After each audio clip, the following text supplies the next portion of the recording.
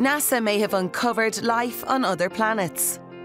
Astronomers have discovered 7 Earth-sized planets orbiting a nearby star, and these new worlds could hold life. NASA announced the news along with a Belgian-led research team. We're live here at NASA headquarters.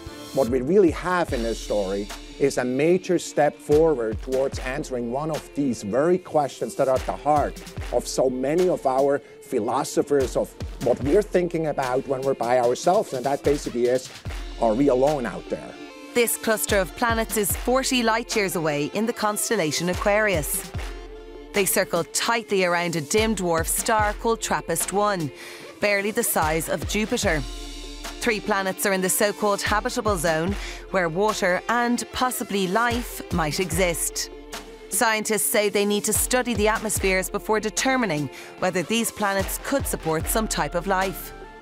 Last spring, the University of Liege's Michael Guyon reported finding 3 planets around TRAPPIST-1. Now, the count is up to 7, and Guyon says there could be more. It looks as though we might not be alone out there. Ignition. Lift off.